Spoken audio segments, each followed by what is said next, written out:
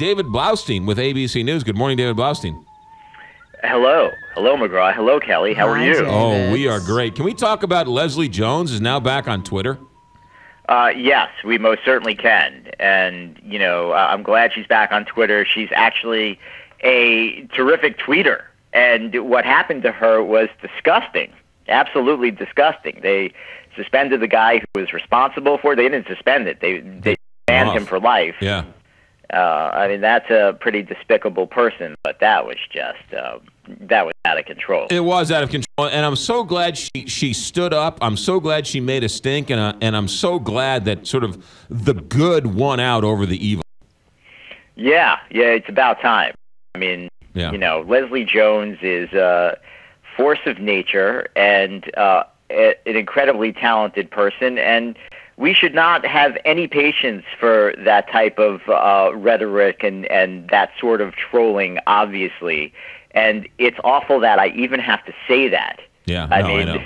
It's so strange to me that we live in a day and age still where something like that can happen, but evolution is a slow process. but I'm glad. I mean, she was clearly bullied, but I'm glad that when you stand up to the bullies, the good always wins out over evil. But you have to stand up and sort of call them out, and don't be afraid to call them out. So yes, that's why this presidential election is so fascinating. Well, yes, but we're going to the movies to devoid ourselves of the political rhetoric this weekend. Do I want to go see Star Trek Beyond? The answer to that is, I'll tell you after this break. No, that's a good tease, though. Yes, it is. Yeah. So the answer is yes, you do. Okay. You do want to go see Star Trek Beyond. Oh, I thought you were hesitating. So yeah. Well, that's what I do. I try to throw you off. Dramatic effect. I try to make it interesting. Yeah. I try to have different levels and nuance, Kelly.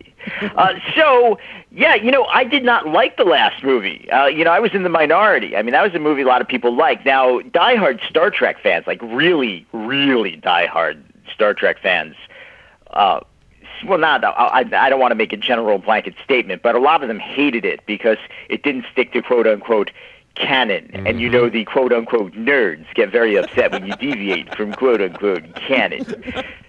So, but that was not my problem with it. My problem with it was poor writing. And now I'm going to be a little bit of a quote-unquote movie nerd because I like to pay attention to scripts and story structure. And there's something, you recognize it, but you don't know it if you don't really, if you don't know about screenplays and you don't know about story structure and you're not interested in that sort of thing. And there's something called a call to action.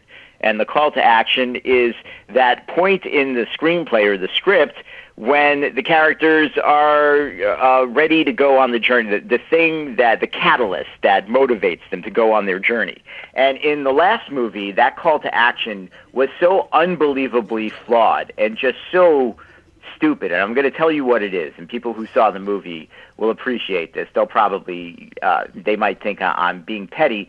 But there's this particular scene where all the most important people in the Federation, all of the most important military leaders, are all sitting in one room. But they're sitting in this one room in this building with ceiling-to-floor windows that's completely exposed with no security whatsoever. If you have the mayor of Staten Island, there's no mayor of Staten Island, New York, by the way. But if you have the mayor of Staten Island hanging out with his buddies in like a garage shed or something like that, in a tool shed, there will be a cop stationed outside. There's no security, so they're completely open and prone to attack, and that's like the catalyst, pretty much. And I just thought that was so ridiculous. And, how could you even orchestrate that? And it didn't make sense to me, and it just kind of took me out of the rest of the movie. And I thought there were a lot of other flaws in the script, too.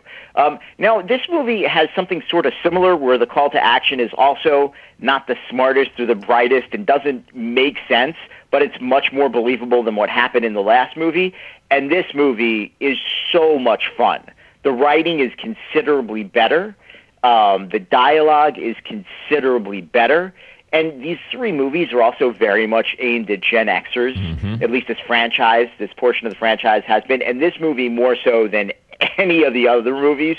And I think anybody who considers themselves a Generation Xer will have a great appreciation for a lot of the references in this movie. It's just so much fun. Yeah, sure, it sells out like a summer blockbuster would. It is directed by Justin Lin. He is the dude who gave us the Fast and Furious movie. Well, not the last one, but the previous three, I think, before that. And he did a great job with those. So he's very good at those summer blockbuster sellout moments where the superficial action trumps the deep meaning of anything or anything real. But he makes you believe that it hasn't. It's a pretty neat trick, and he does that here as well. But you forgive it because this is one of the most fun Star Trek movies, period. I mean, in the whole franchise, there's even an action sequence in this movie that's actually kind of terrifying. Hold on a second. You're telling me that Star Trek Beyond is better than The Wrath of Khan?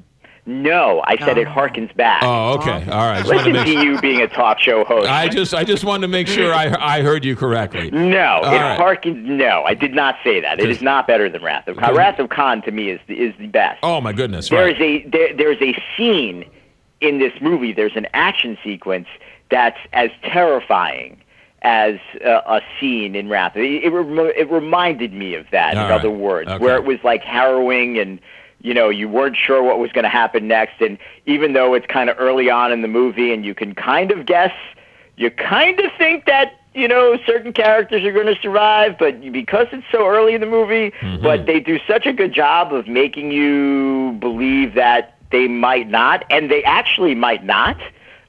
So, and I spoil, I don't want to give anything away, but it was just done that well. So, yeah, it's a terrific movie. 4 out of 5 stars. David Blaustein, ladies and gentlemen, just want to make sure he wasn't bad-mouthing Wrath of Khan.